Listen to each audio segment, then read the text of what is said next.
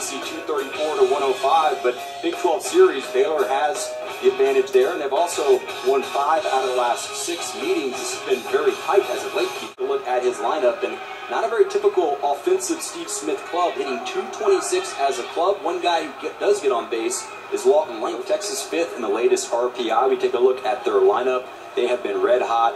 No one more than Trace Barrera. There you go. Find it any way to get it done. And Texas usually very good when they score first, as Casey Clemens. Let's get that average up, 239. He's up to 374 on base percentage. He's shown some patience with 19 walks on the club. That's good for third. But you've seen some things mechanically with his backside. Explain the backside and what's wrong with it. Well, I'm just watching, and he's working on it every day. He just gets himself tied up a little bit on his backside. It would be his left elbow. At times he gets himself, see, get it up right there, try to keep it up. If you can keep that up, that's what he's trying to do, is keep it up above his number. If he can keep that up here and not let that thing tuck underneath, then he's going to have a lot more success. Close 1-1 pitch, now 2-1. Starting to heat up last 7 games. He's played just a tremendous first base for Texas.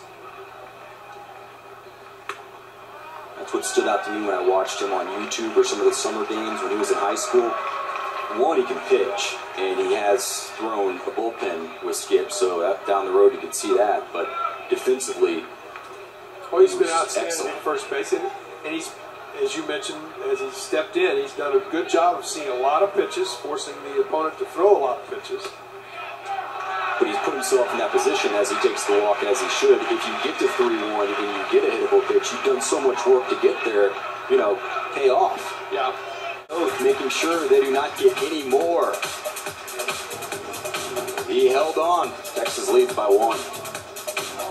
Off the mound and got off quickly. Parker, I believe, could have gotten out himself and went over and tagged the runner, but Sid got there quick enough that Clemens gets back to the bag. But you see that pitcher throw 10 or 12 pitches, and he's having a tough time. Is this a perfectly placed bunt? There's absolutely nothing that Gerwitz could do with that. Senior from the south side of Chicago. Well, you do this by driving to the ball, and Peyton does it, comes up with it, makes a good crow hop, and guns him down.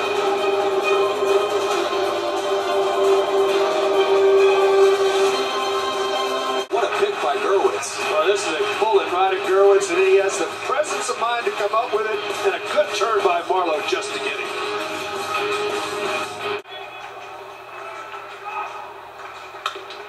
Three and one. Count runs 4. Caught him looking. Clemens thought he had ball 4. 13 ground ball. This is to left, snagged by Ben Carl, going to try and double up Carter. You don't anticipate the ball going that direction. Tries to go back across the time. Peyton last night, and everything was set up, and he just took it the other way. Well, everything worked. Advantage Texas. You got the runners in motion. That's the first advantage. You go away from Mark Peyton. He sinks 6 or 7 pitches in at bat. He's usually going to make pretty good contact. Marlowe's able to score from